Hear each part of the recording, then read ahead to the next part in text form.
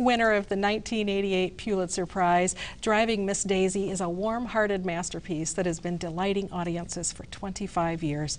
From 1948 to 1973, Daisy, a wealthy Jewish Southerner, employs Hoke, a soft-spoken, proud chauffeur. Time makes them realize they have more in common than they ever believed was possible, and more than the time and circumstances of their lives would ever allow them to admit. Joining me today on Arts Weekly are actress Kate Black, who is playing Daisy, and director Thom Hofrichter. Welcome to both of you. Thank you for having us. Thanks for having us. Well, you know, Thom, let's kind of start with what this show is about. I think a lot of people are familiar, you know, with the film version a long time ago, but let's talk about the plot. Well, like you said, the film version is what most people know. It's 25 years, and it has never really dropped out of the public consciousness. Right. The film was very popular, won Academy Awards. The play has been, I would wager that it's one of the top 5 produced community theater plays in the country. It's always on. And that's because the story is, I mean, you did the recap basically. Daisy is of an age where she's having trouble driving. And so her son hires her a chauffeur. It's the 3 characters. Yeah. And she really doesn't want the guy. And little by little, he works his way into her family. And the play spans 25 years. Starting in, what, 1947, 1947. Right? So that's still kind of an era where some people really did have chauffeurs, but also women were driving, so. But it's also pre-civil rights. Yeah. I mean, we are living in a world that's pre-Brown v. Board of Education. It's pre the Voting Rights Act. We're still talking about a whole segment of the society that don't have the rights that the others have. Right. And while Daisy considers herself an enlightened person, some things lurk, as things lurk in us all. Right. Well, and this is a small cast. You know, this is, so it's different from the movie in that you don't meet extended family members. It's just 3. Tell me about who's in the cast and the characters. Well, obviously Kate's Daisy, and Everett Collier, who showed up out of the blue. He's a gentleman from Bluffton, Ohio, is playing Hoke, and Scott Rummage is playing Booley, Kate's son. And Scott's done a lot of shows for us. Oh yeah, I've seen him, and he's great. Now, so Kate, tell me about Daisy. I mean, the character is wonderful. Is she someone that you had always wanted to play? She is a wonderful character. I really hadn't dreamt of playing her at this stage of my life, but it's been a wonderful journey, and I'm very delighted to be doing it. Well, certainly you're not nearly the age that Daisy is, even at the beginning of the show. That's so true. You know, what does that aging process, you know, do as an actress? Well, for you? I've played age a couple of times before. One of the early shows that I did with Thom was 3 Tall Women by Edward Albee, and I played a 92-year-old woman in that. So Daisy's a spring chicken compared to her. It's a teenager. Yeah, so you know, Thom knew, I guess, already that I was going to be able to pull the old age off, and so the really big challenge for me, and it's part of the real delight, is the opportunity to meet her at a time where she's, you know, losing a little bit of her faculties in terms of not being able to drive, but she's real feisty, and she's got this wonderful edge and a sassy little sense of humor, and she's got this great quality to her, and that quality kind of hangs in right the way down the road, you know, all 25 years. So it's a wonderful challenge for me to find that through line, that feistiness, that intellect, that humanity. I mean, you know, she is a woman who has grown up through all of the prejudices of the South, and those are ingrained in her in many ways. But she strives to not be that person. You know, she is always looking for the humanity in any given situation. Well, and I think it's important too. They're a Jewish family, so the prejudice against Hoke and the African American folks, she knows firsthand. But she doesn't quite understand that there is a connection between that, or doesn't want to admit. The other thing about age, before we leave that, is one of the reasons most of the time Daisy is played by a younger woman. It's a 90-minute play straight through. Wow. And honestly, just changing clothes without even doing the acting, you got to be in pretty good shape to just change the clothes. It's a challenge. So it's not unusual for somebody who is considerably younger to take on this role. See. So you've got to express that physical change in age just through your body and facial expression. There's no time to change makeup or wigs or that sort of thing. Whatever the makeup is at the beginning of the play is pretty much what it is at the end. Yeah. So it's what the other thing that I'm so delighted about is the opportunity to work with my voice, to work with my body, to change my facial gestures and so on, and make that be the aging process, Right. you know, and so the audience gets to watch it. Because it sounds like her personality is still quite vibrant throughout, even as the body Well, changes. and we also have to be careful, because there are some women at First Presbyterian Church who are well up into their 80s who would not want to be considered old and doddering. That's exactly and who are right. not old and doddering. Right. So Yeah, there's an energy level to Daisy that goes all the way until she's into her early 90s. Well, and how does Daisy interact with the other characters? Because this play, I think a lot of people think, oh, it's Driving Miss Daisy, it's all about Miss Daisy, but we've got two other characters.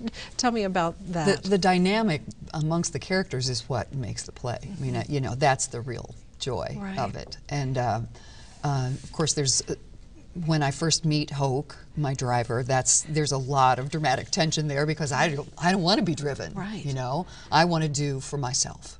I want to take the trolley if I have to, or walk. You know, if I can't drive, by golly, you know. And so there's a lot of dramatic tension that goes on around that, and he has to really work hard to win me over. So. Well, and then your son, Booley, is also a big part of this dynamic, because right. And he's worried about me, Yeah. and he doesn't. You know, he wants me to be able to be out in the world and have a life, but he doesn't want me to be driving, and the insurance company won't let me drive. So he's putting his foot down, and I don't like it a bit. No. Don't like it at all. And I haven't really thought about this, but I did this play about 12, 13 years ago, and it was before, in 2006, I lost my mother and went through a lot of the things that Booley goes through in terms of trying to take care of an aging parent. Right. And I think I'm better equipped to direct this play now than I was 12, 13 years ago. Because you've actually gone through that real experience, and Yeah. you know what it's like to try to take Yeah. the keys away, or Yeah. change their living arrangements or something like that. So, you know, Kate, you just came off a huge, you know, ensemble in our town, which was absolutely wonderful. So now you're in this very small cast. You know, what are the differences, or what's special about being in a very small ensemble It's cast? dramatically different.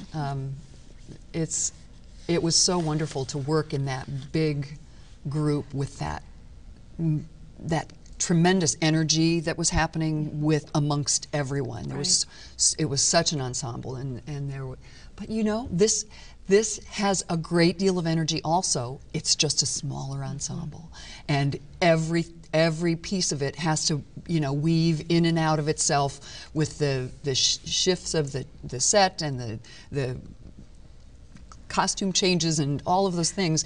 It has to weave in and out just the same way a large one does. It's just on a smaller scale. and tighter, and you know, shorter duration, no break. Well, you know, you mentioned the set. You know, Tom, tell me about the set, because I mean, I'm imagining, are we in a car, in a real car? You know, tell me about how this set works. We are in a number of places. It takes place in Daisy's a living room in her home. We're in Booley's office for a while. We are in the car for a while.